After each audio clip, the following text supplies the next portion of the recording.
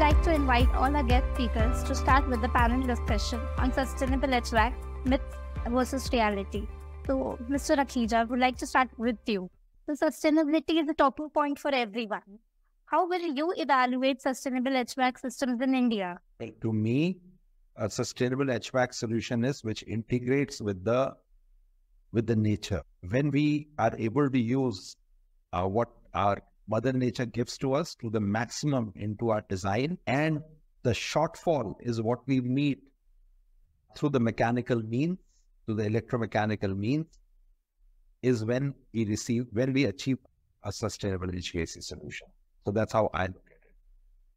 And that's what I showed in the example of the case study which I presented, that look, nearly 6 months in a year in my own building, we don't require any air conditioners to work. And that has helped us to bring down the energy consumption, the carbon emissions, and the carbon footprint of the car. And I like to believe that we are moving in a sustainable HVAC solution direction. Thank you. Mr. Patel, would you like to add something to this? Yeah. As I said, for me, sustainability is a step-by-step approach. It's not like you have a single component or a single. It's a system which works together, and it's a complete system integration, as said by Mr. Ashish Rakheja, that and that system should not be harmful to the Mother Nature. So basically, the product should be biodegradable. The manufacturing of the product should be as such that it has less carbon footprint emission. So all those components put together will bring sustainability. It's just not a single thing or single action will, contribute to that. That's from my side. We have a question for you, Mr. Patel, from Mr. Pranoy Kaul. The question is how to measure effectiveness of thermal insulation. If I say about thermal insulation for cold application, now there are many parameters on which the insulation has been designed. Basically, thermal conductivity, the relative, the type of application which is indoor or outdoor. If I talk about the new construction, the new project, if you talk about, then we have to design based on these factors. Now, I suppose that the question also says that if you want to show something to my client that how thermal insulation can reduce cooling load during peak hours. So basically, the insulation thickness should be considered into picture, the type of covering system that has been used over the system. How ease of installation is, because there are a lot of insulation generic which can be used on the application of ducting piping. So basically, it's not just a single factor, but yes, the insulation which has optimum thermal conductivity, which can comply fire standard, or having the ease of installation, you have to go for that selection of insulation, and then you can give those calculations to the client based on that, where he can select the insulation generator to be used. I hope this suffices the answer. Thank you, Mr. Patel. Moving on to Mr. Avesh, what is your opinion about smart design and its influence on sustainability? Smart design is a very big buzzword. Okay, today if you go to industry, everybody wants smart, everybody wants green. But if you go to the integrity of their smart design, is basically the customer comfort, or let me use the word for healthy living. Okay, in whatever environment, whoever is there, whoever is occupying the area, it should be a healthy living. Healthy living in terms of what Ashish Bhai says about the comfort, the metabolism, the temperature, the humidity, and of course the lighting, because daylight harvesting is also very important. You should use minimum artificial light when you are in the particular area. So again, smart design is conservation of energy, conservation of water, how you do the treatment of the water. So all summation goes to healthy living, and that is defined as a smart design. Smart design is not that it's an energy business. No. We don't want to keep a temperature setting of 18 degree. As per even today, I think Ashish Bhai agree that as per the latest, as per the standard, the 27-degree temperature is one of the most convenient temperature for a person to work inside in a normal atmosphere, like in the office or in a college or etc. So I think we don't want 18 degree. Even today, if you see the data centers, earlier the data center was 18-degree temperature. But if you really see, the data center also can work on 27 degrees centigrade. So it is a smart design. Without compromising the comfort of a person. If you design the system, it is a smart design. That's all. Thank you, Mr. Mehta. So, Mr. Patel, why is sustainable cooling important, and can thermal control technology, including insulation, ensure the HVAC system is sustainable? Yeah, see, thermal insulation, as I said, if you have an optimized design, so it is designed for a particular temperature so that we get on the inside. As we see, the human comfort temperature is around 24, 25 degrees, and you require the desired humidity. Now, if the transport system, which are not been perfectly insulated, or which is undersized or oversized, or not many factors are there in the application, so it will not give the desired temperature at the required point. So basically, it will, what you'll do if the temperature, there's a lot of heat loss on the transport line, then you need to put more power in chiller, and cooling load will increase. So in turn, what is happening is the amount of energy has been lost during the transportation. So that's a factor where the insulation will play. That, you know, if you have the right selection, optimized selection, then you can also reduce the load on the chiller, so that whatever is required with the minimum energy loss, you get the desired temperature and condition. So this is how it will add to the sustainability of the system, that you reduce the losses during the transportation of supply. I agree with Hiten. One more thing, the selection of thickness of the insulation is very important, because the same thickness of insulation in Mumbai or a coastal area is not as the same thickness in the area like Nagpur and Latur. So the thermal insulation is the parameter of the moisture. Okay. So I think when you select the thickness of the insulation material for pipe or duct, you should be very much aware about what is the environment, what is the location of your area, either on a coastal area or on a hot and humid, hot and dry area. It's very important. So I think, Hiten, can you focus on this, how to select the insulation as far as the type of area is concerned? Hiten, can you just some clarify on this? Yeah, sure. Thank you for bringing this point, Mr. Bhavesh. Now, if we talk about insulation, basically the primary criteria is whether it is coastal or non-coastal. Then secondly, we need to consider the application, whether it is a hotel, there's a different design to thickness. If it's a hospital, then you require insulation thickness, wherein you also require antimicrobial properties. So there are many factors you need to analyze first. And yes, the insulation thickness will vary if it's a coastal and non-coastal. So it is not the same if a hospital coming up in Mumbai will have same insulation thickness of a hospital coming up in Ahmedabad. Because Mumbai is a highly humid, it's a non-coastal, it's considered as non-coastal. Like Ahmedabad, it's a dry state. So basically the thickness of insulation will reduce. So this is where we need to take care that you need not compare that the similar thickness will work at the places, but different places, different location, the thickness of insulation will vary, and it varies a lot. So basically we need to keep a check on. Yeah. Thank you, Mr. Patel, for covering up the insulation topic. Moving on to next question. Mr. Ashish, can you let us know what initiatives and measures such as passive cooling can be adopted to accelerate energy efficiency in the HVAC industry? Nearly 20% of the cooling load of the building is dependent on the architecture design. It's how we design the building. And it also includes the optimizing the heat gain which is happening from the facades, and the way the building is oriented, the shading devices. So the envelope and all the passive measures contribute nearly 20% of the cooling load. So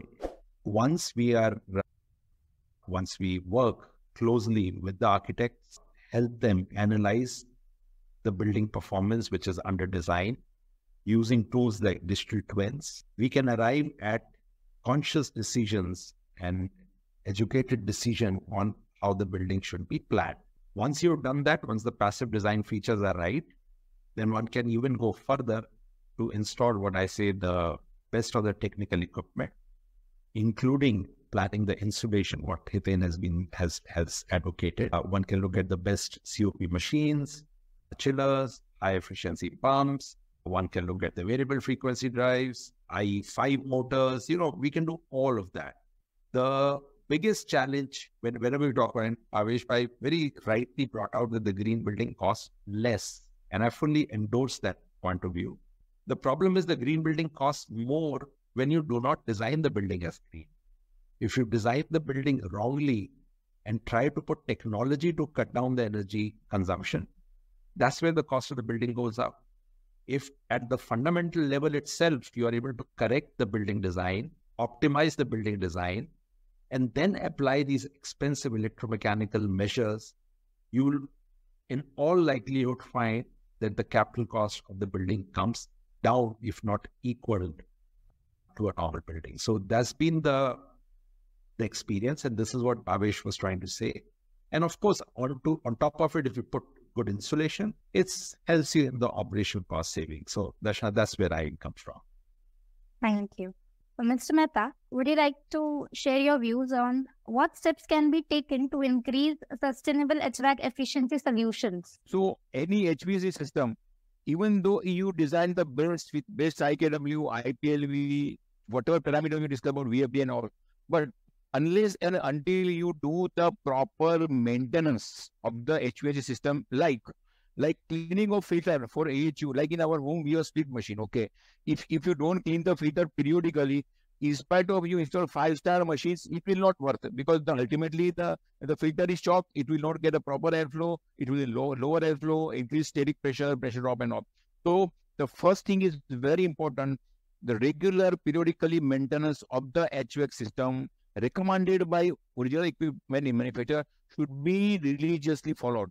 That is the very first thing. And believe me, in Reliance also, we are strictly saying to the store people that unless and until you clean the filter, see, filter cleaning is just a silly thing. Let me tell you, remove the filter, wash with the jet. Okay, so that's the very first thing. Number one. Number two, the regular. There should not be ingress of atmospheric air into your office or your store or your area, because migration of, if you open the door, like suppose if your house or if your commercial building or a hospital, when I go from atmosphere to my area through a glass door, there should be proper air curtain should be provided. Air curtain is an artificial wall which will create between the non-AC and AC area. So second thing, air curtain has to be provided between AC and non-AC area to ultimately reduce the migration of the cold air. There is number two. Number three, nowadays, if you see, there are glass facades designed by the architects. Now, glass is the enemy of an air conditioning system. Okay, more the glass, thinner the glass, or not right type of glass will increase the thermal heat transfer due to conduction, and radiation. Ultimately, it will increase your operating cost. So you should provide us the right type of solar film, or you should select the right type of glass with a low E. Low E glasses is available like by Saint-Gobain or Asahi or any of the reputed glass manufacturer. So these are the 4 parameters. If you strictly maintain this particular thing, I'm sure that you will be able to get the desired result you have planned at the design stage. I once again repeat: air curtain, cleaning of filter, solar panel, and to reduce the migration of the air. These are the things which very much important required. Thank you, Mr. Mehta, for sharing your views on sustainable HVAC efficiency solutions. Coming to Mr. Patel, what is your opinion about sensors for equipment monitoring in commercial and residential help conserve energy? Okay. So basically the sensors, I don't have much information on the sensors. So I would put in a shorter way that yes, there should be a monitoring system wherein, it shows the performance of the system, where we can analyze whether we need to upgrade or, change the particular system or a component. For that, sensors definitely will contribute. If you see, because I'm already connected to many my stores, where the sensor has been provided. So now the sensor has to be provided along with the controller. Sensor is not the only thing which will optimize the conservation, energy conservation and all. But sensor, say, suppose there is see the hypothetical example of an air handling unit, or of a ceiling suspended the deluxe ductable unit. Is a very simple example. So when you have a ceiling suspended ductable unit which is mounted on the ceiling at the ceiling level, you connect with a small duct which will air condition the certain area of say 3,000, 4,000 square feet. Now sensor, where to locate the sensor is very important. Location of sensor is very important. Ultimately, what is my aim?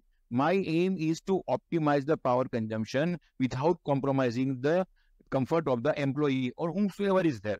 You provide a sensor first in the atmosphere. Okay, this one sensor which will measure the atmosphere temperature.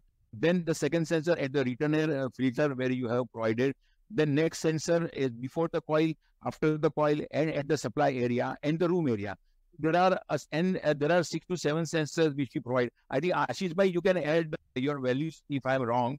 So the sensor. So ultimately, what is my aim? If my temperature setting is 24 degrees centigrade at the room, at the 2.5 feet level from the ground level, ultimately the room temperature the sensor will sense the room temperature, and it will give alarm to the compressor to now. Okay, so if you have a variable frequency, inverter compressor. Okay, now inverter compressor directly operating on the change of the frequency, a variable speed.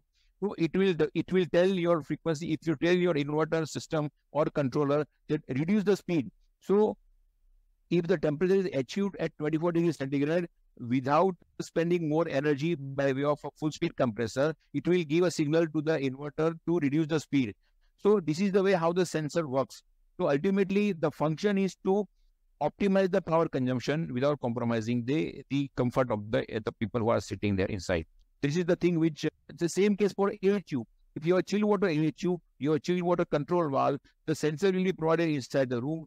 The sensor will operate, will control the flow of the chill water system. The chill water AHU, the water going to chill water inside the AHU, it will control the flow.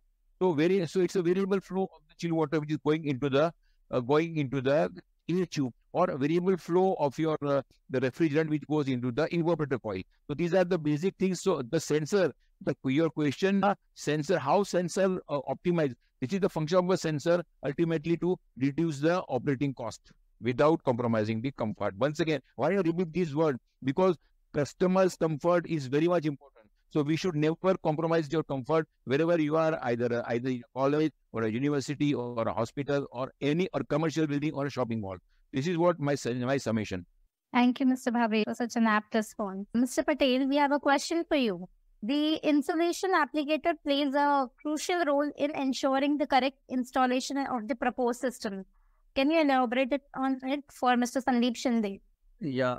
So, as rightly said by Mr. Sandeep Shinde, or what's the role of the applicator? It is most important that you have a good product, but the application also plays equal or role in contributing towards the performance. So yes, you need to work with the certified applicators. Most of the insulation companies, they train the contractors, they certify them, and they have the proper certification. So you need to go along with the certified applicator. In case nowadays, due to some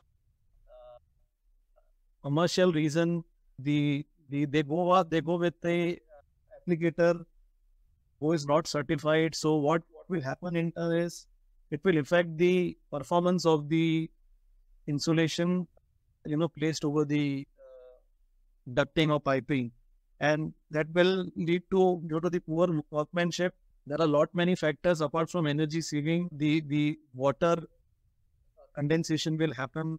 It will,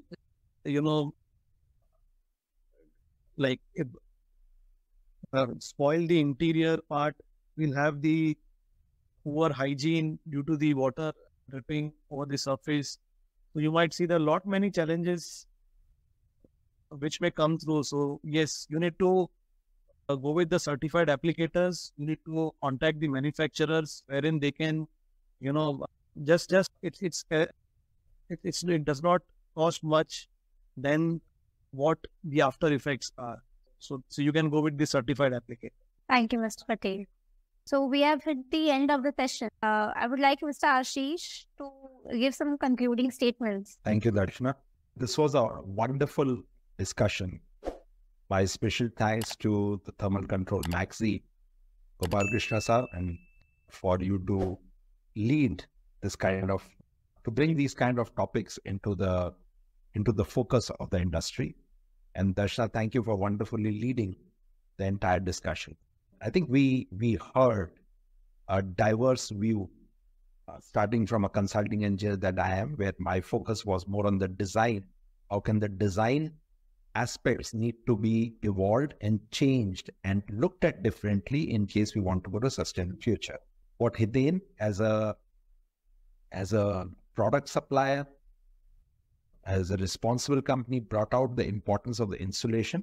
And if we talk of the losses, to prevent the losses, the insulation is an important aspect. Very rightly pointed out that the climate, the city where we are in, you cannot have one size fit all. You cannot just say that let's put a big 4-inch insulation on everything. No, it doesn't work that way.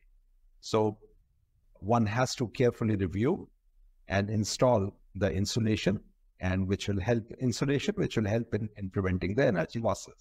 And Bhavesh, the most important, the end user. I'll design the building, go away. It then comes into the picture, supplies the product and goes away. It's Bhavesh who has to ultimately inherit what we design and then operate the building. He was very eloquent in terms of the design features, the operational features that need to go into it, and the various aspects that must be taken into account by all the stakeholders. Thank you, Bhavesh, for endorsing the view that we can go to higher temperatures, because if we challenge the very concept of cooling and go to thermal comfort, I think we are in for a sustainable future. We are in to be in line with the carbon emission norms or the decarbonisation target that our Honorable Prime Minister selected. So, and thank you, of course, to the audience. We had nearly 60 people who joined this. Today, in this time, people coming online for a webinar. I think a 60 people is a good number to have on the webinar. So well done. Thank you so much to the audience. I hope you got what you were looking for. And thank you, Gopal Krishna sir and Darshana for bringing this topic in front. Thank you. Thank you, panelists, for exchanging your valuable thoughts on today's sustainable HVAC myths versus reality. We hope you enjoyed the session thoroughly. Before wrapping up today's session, we would like to thank our distinguished panelists, Mr. Ashish Rakheja, Mr. Hiten Patel, and Mr. Bhavesh Mehta. I would like to thank Mr. Gopal Anand for taking this initiative. We request our delegates and viewers to stay connected with us on our social media handles. Thermal Control Magazine is available on Facebook, Twitter, and Instagram. You can also download our app from Google Play and App Store. With this, we want to announce the closing of today's session. Request you to stay tuned for more such sessions. Thank you and goodbye.